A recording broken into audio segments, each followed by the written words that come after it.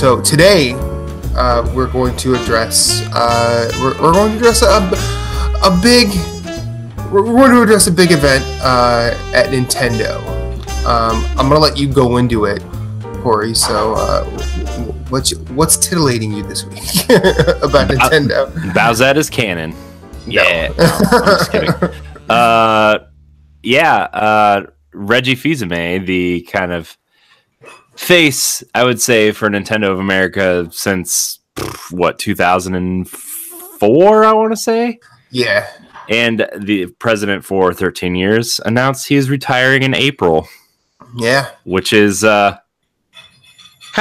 kind of surprising. I'm not gonna lie to you. Like I think, like, you know, where the Switch is at and how successful Nintendo is right now, and I would kind of think you would want to kind of see it through, you know, all the through, like, at least until the Switch has run its course and whatever Nintendo's doing next. Then, you know, that would be a point to be like, you know what, that's a good place to hang it up. But yeah, man, that was just kind of a random announcement. And did you watch the video that he posted, Nintendo posted?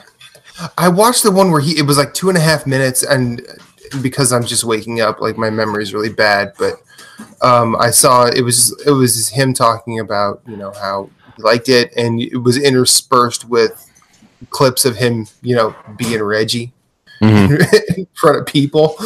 Yeah.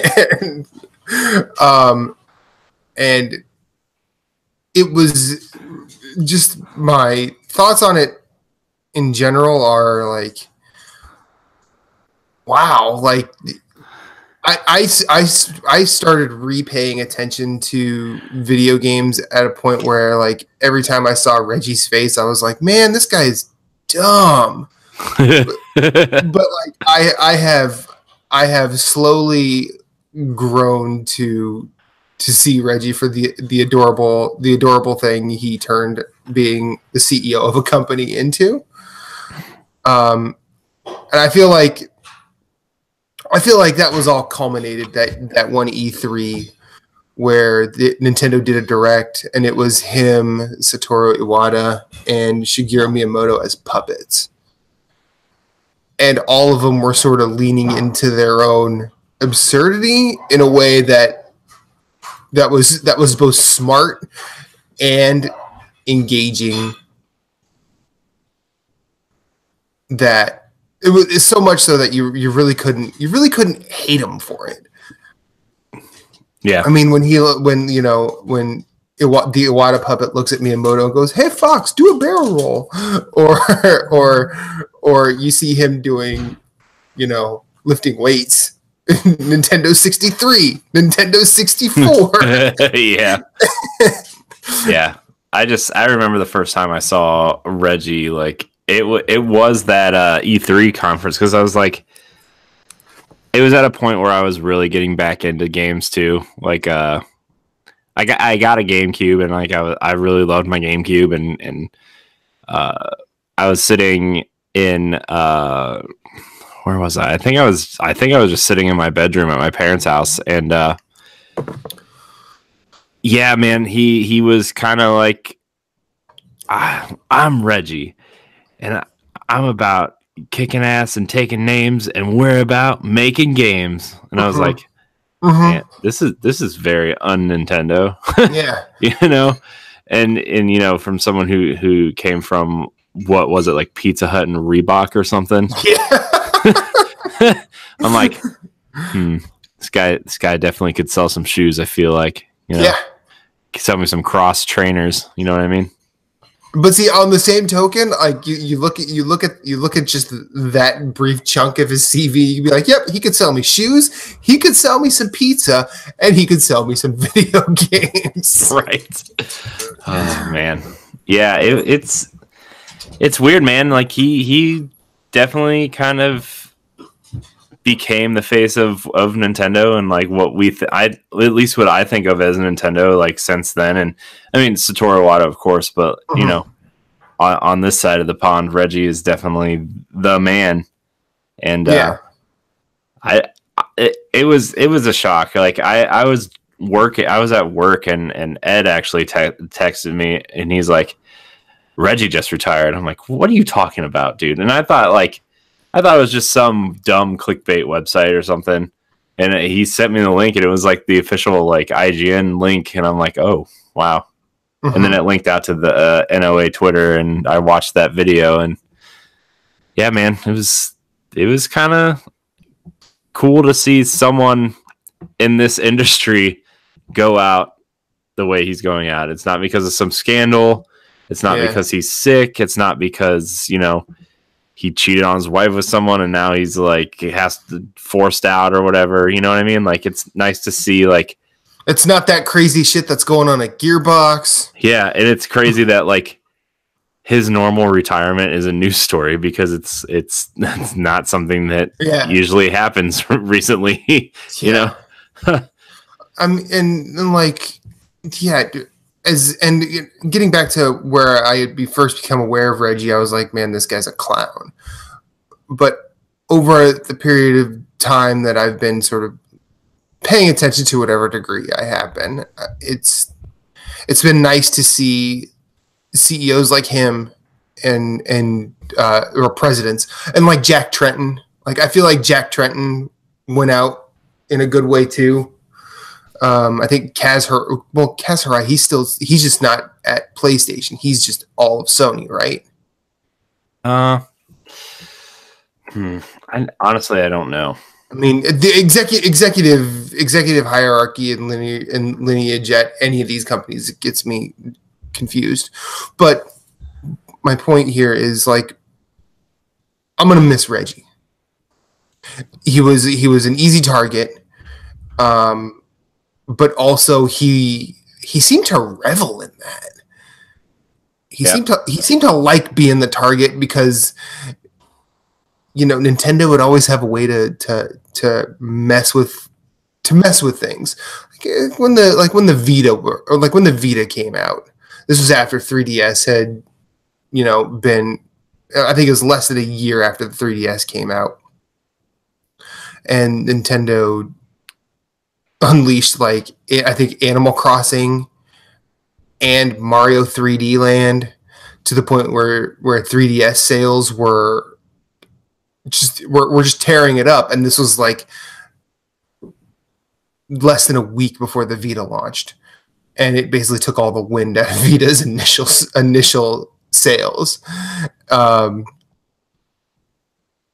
And I feel like the way he would present things, it was like super corporate, super straight laced, but he always had this little twinkle in his eye, like, I'll find a way to mess with you a little bit. Yeah. Or all the times he would, point to a lapel pin and say, I really like Metroid, and we still don't have a good Metroid out. Say what you want about Federation Force, Corey. I didn't say it was a good game. I said it was a cool idea. Yeah, I know. Let's be fair. But now I want to be a bounty hunter in the Metroid universe in a Destiny style game. Let me tell you.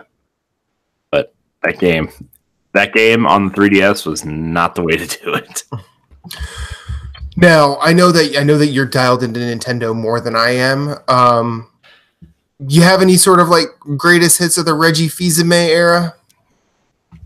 I mean, I didn't really like go out of my way to watch Reggie specifically, but like, a lot of the E3 stuff or a lot of the things he would do in the Nintendo Directs, or, like when Iwata and Reggie did that Smash Brothers announcement skit where they were fighting each other. That was pretty funny. Or like the Robot Chicken stuff that they did. Oh, jeez. That was pretty funny. Like when he had a fire flower and his suit went from black and gray to like white and red was pretty funny. Mm-hmm. And then, the Star Fox puppets was pretty funny too. Except Star Fox puppets was what's still even funnier is that the game was not good. Well, it's a Star Fox game. I'm sorry. Yeah, it's true. I mean, Ubisoft made the best Star Fox game in years. Yeah, last year. So. Well, I think a lot of the Star Fox games are like remembered fondly, but I'll be honest with you, I don't remember having any fun with Star Fox 64. They just don't age well. Mm-hmm. I mean, the on rails 3D shooter is not a genre anymore. It needs to evolve, and yeah. I get it. Like, the internet is so stuck on, I want the game this way, but don't change it, but make it look prettier. And I'm like, Star Fox can't survive in this ecosystem like that. You have to evolve it. You almost need something like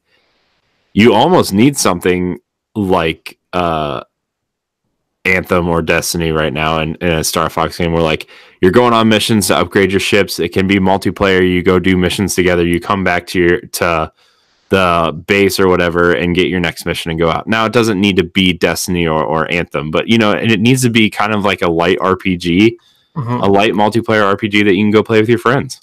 Yeah. Well, and I mean, Nintendo's always proven to be a company that will they won't put out whims. Like they don't just be like, oh well, let's try this with this IP. Or I still want that Star Fox racing game. Yeah, that'd be cool. But like, look at what they did with Tetris 99. I mean, if you put the words Tetris and Battle Royale in the same sentence before 2 weeks ago, like, I would have been like, what the hell are you talking about? That doesn't make any goddamn sense. There's no goddamn way. But they released it for free, and it is one of the best Battle Royale games I've played.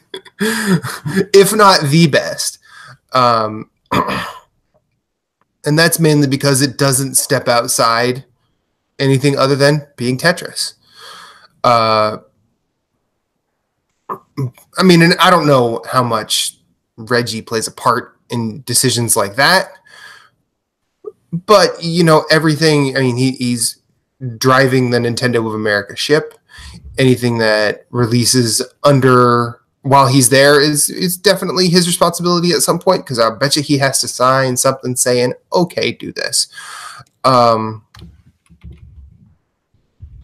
I think he goes out well. I mean, the fact that the Switch is still, I don't think the Switch wave has crested yet. I feel like he can walk away, with his head held extremely high with how they were trying to I mean, he definitely had a roller coaster ride, because like he went through the GameCube, which people look at that system fondly, but it only sold 20 million units. Now a lot of people were playing GameCube when the PS2 was out there. And then he rode the highs of the Wii, and then came back down for the Wii U. And the Wii U was a crash landing, of which there were very few survivors.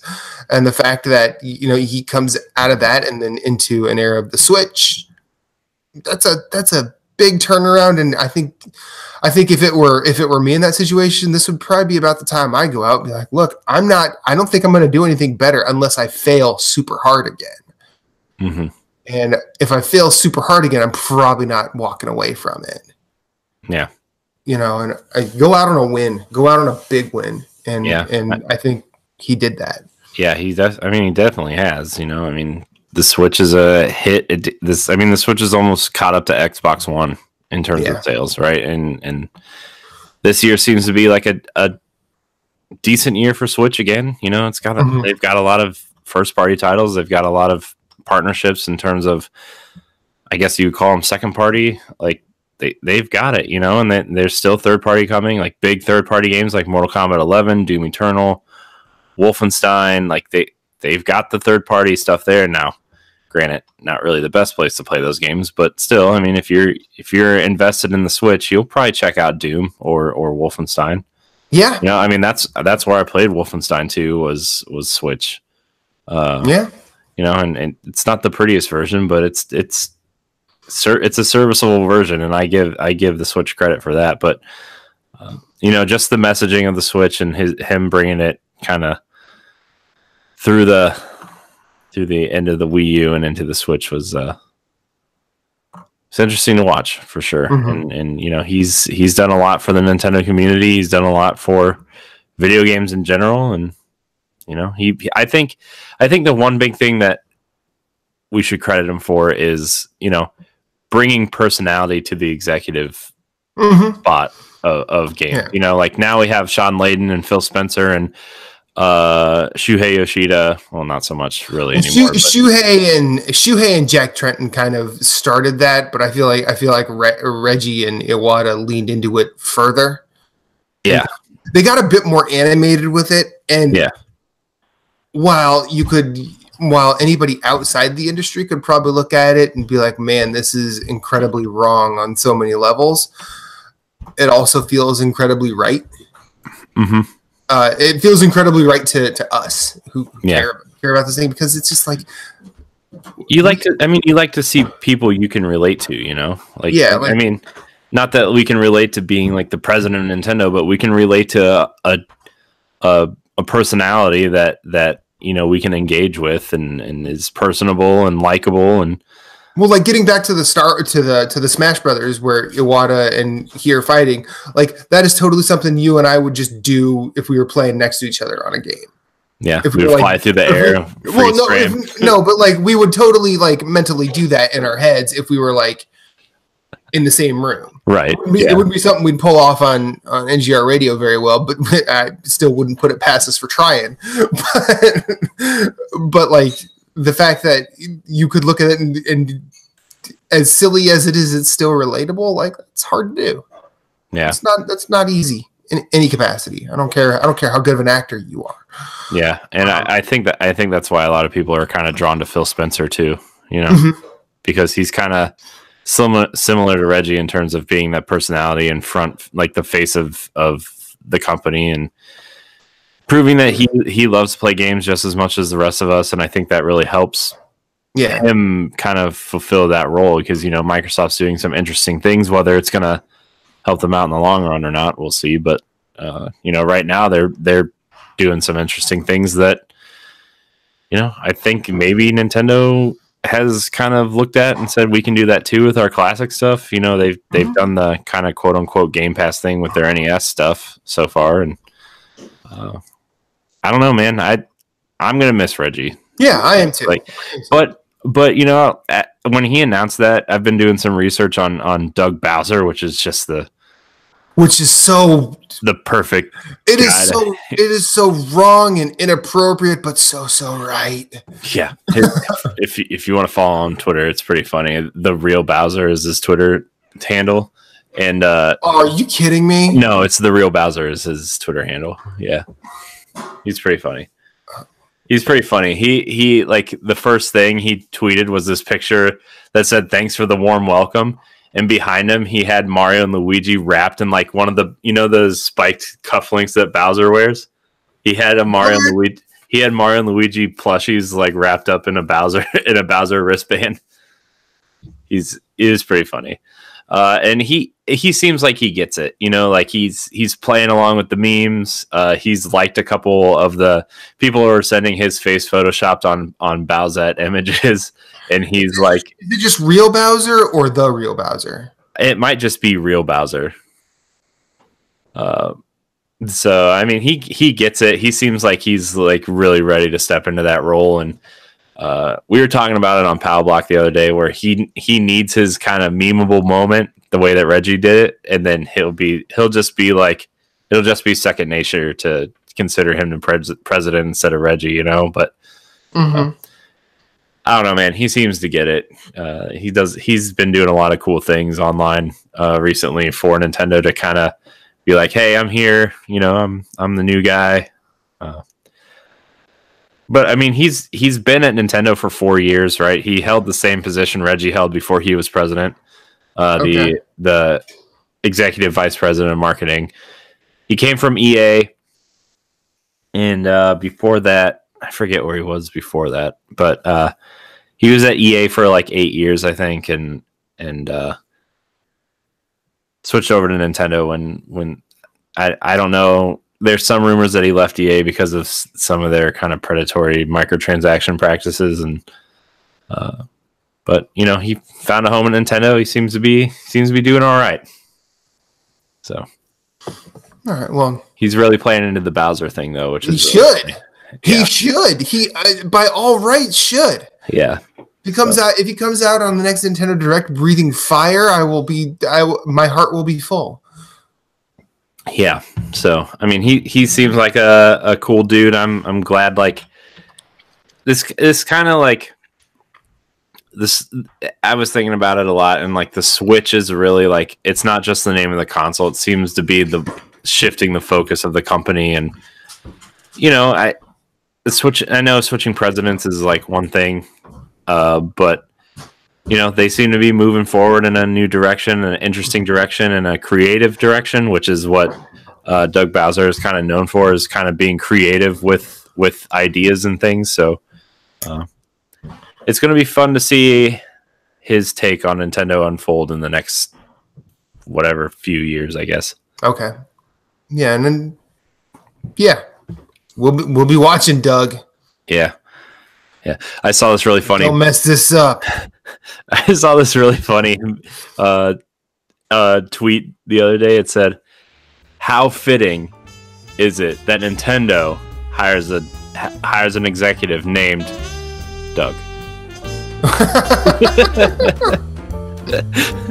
Because you thought it was just going to say Bowser like the rest of the internet. It just says Doug. Yep.